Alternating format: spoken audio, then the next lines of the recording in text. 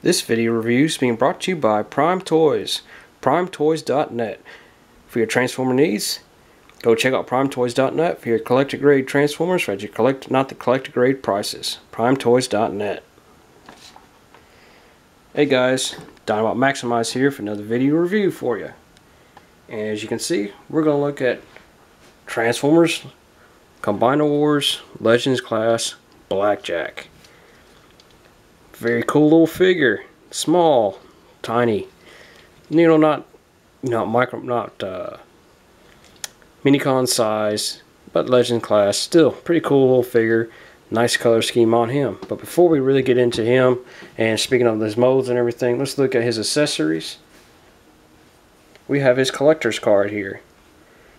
Neat artwork for him. If you didn't know, Blackjack actually was a Micromaster in the original G1. I believe he was part of the sports car patrol for the Decepticons in that line. I actually don't believe he was really showed much in the cartoons or anything to my knowledge. I do know he had a small role in the, figuratively speaking, and the Marvel Comics line, where in the 56 through 60 59, 60 issue story arc with the return of Megatron, Blackjack played a little role in that. At least I believe it's Blackjack. I might be mistaken on that. I should have really checked on that before I did this. But anyhow, what else we have here? We have, of course, his instruction sheet. Again, the artwork on this is very nice. Blackjack shows, we'll open the sheet up here. Basically shows about a 7-step transformation for him. So, and he's actually got a little image here where he goes to, because he does combine with Minosaur, which we will get into that at another time when I do my Minosaur review. We'll show that. But let's look at Blackjack, shall we? Now, Blackjack's a small little car, great, very detailed work, nice dark colors, nice gold paint here for the windows, and you got the purple. His purple weapon that sits up here, which, as most of you know on this figure, and I kind of got it even before this, I could see it coming. This is going to be a good Rodimus mold, and it actually is going to be a Rodimus mold. He's the next wave, or one of the next waves that's coming out pretty soon, is the basically Ultra Prime mold. Or Mega Prime, where it's got basically he's got Hot Rod or Rodimus being used in Blackjack's mold, where of course Prime is the remold of it's the a different colored mold of the original Voyager Prime, which was used as Motormaster, which is going to be used again for Prime, and 4 other Autobots of Sunstreaker, Prowl, Mirage, and Ironhide. Going to be his combined team, and Rodimus is going to be part of it, as the armor is like with this guy. But enough of that. Let's get right into this transformation. Before we fully get into it, his weapon does come off of there, and for his armor, you can pin. Basically, what you do is you have him in his vehicle mode, and you peg it in the weapon back into him, and these little peg holes right there, like so, and that's basically it. You peg it in to Motormaster right there, or you can actually even use it on Prime if you really wanted to. But basically, that's the trick. But we'll show all that combination when I do my Minosaur review. But for now, we'll just take this weapon, we'll set it aside, and we're going to transform Blackjack into his robot form. To do so is very simple. Step 1, basically, you pop the arms loose here. You'll want to unpeg the legs, separate them out. You'll then fold these arms all the way out, like so, off the hinges here. Basically folding them out like that. You'll then bring this whole section down and fold it over, pulling it down because of the hinge here, and swinging it back across into his back area. Flipping this panel down and over into his chest, and that's basically it. You turn his arms around, like so, to the elbow. And there's Blackjack in his robot form. It's simple. Just like with other review of Bombshell, you know, it's a very simple transformation. That's basically what you get for a Legends class figure.